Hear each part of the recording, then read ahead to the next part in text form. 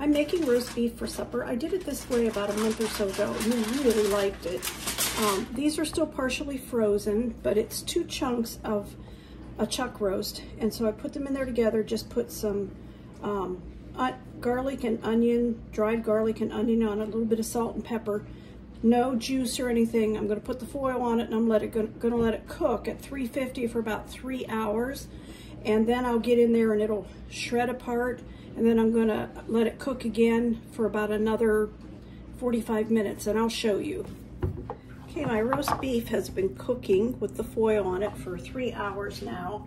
I'm going to see if I can cut it up a little bit. It's made a lot of its own juice, which is nice. I can make some gravy.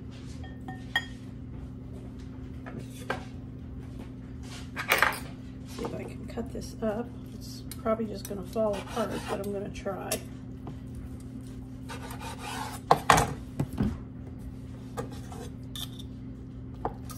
I didn't put any liquid on this at all.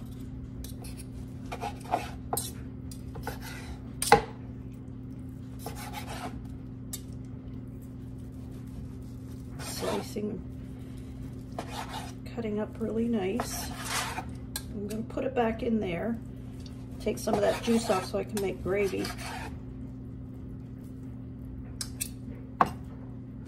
And I'll get the other piece out and cut it.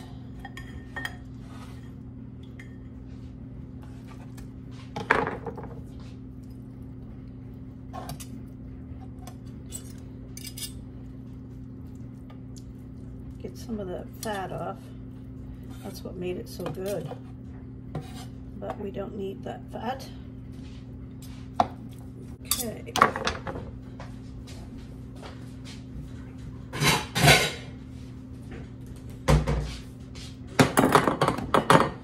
going to pour this into here so that I can make some gravy. Then I'm going to put the meat back in the dish.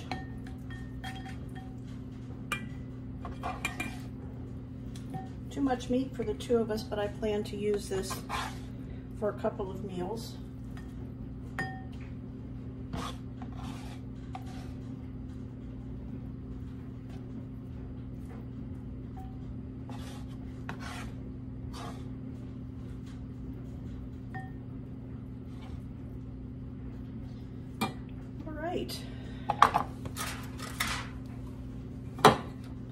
There it is. Just wanted to show you that this roast is fork tender, just breaks right apart. I love cooking it that way. That was about a 3 pounds of roast, and I only put seasonings on it, put foil on it, baked it in the oven for approximately 3.5 hours, took it out and cut it up, and then put it back in the oven for another maybe 20 minutes. You can do it without the foil, and let it braise up, but I didn't choose to do that. I just left it with the foil on, and it made more juice, and it was very tender and juicy, not dry at all. Thank you for watching.